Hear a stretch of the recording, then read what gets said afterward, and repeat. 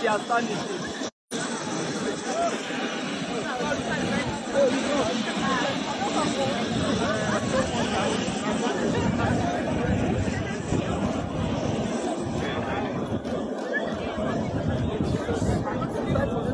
My guy.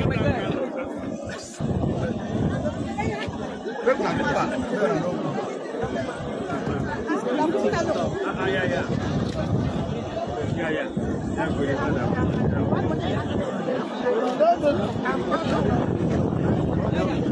No, sir.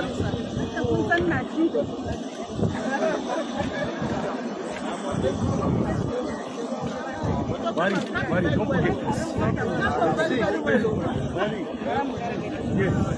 Yes.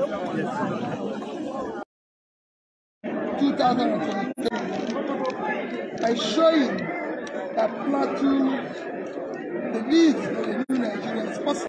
Yes. We are committed to a new Nigeria.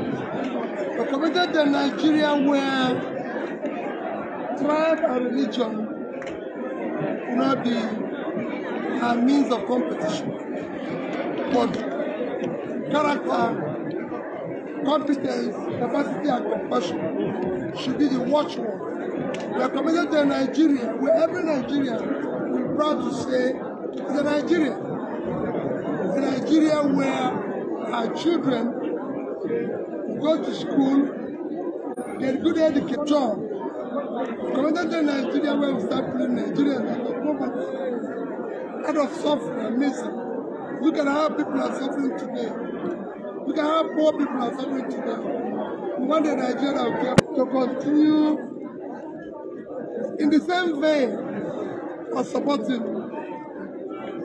that movement of a new. What's the name of your candidate in Plateau?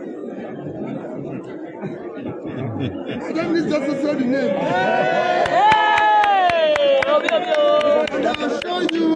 My wife won't me with people. I will give her name. Akun is the man of today, but assuring you of the commitment through him, through other members of Labour family in different places. We want to build a new Nigeria. We want to start something that has never been seen before. Caring for the people, using public money for public good, which is exemplified in what we do. So how do you feel having this?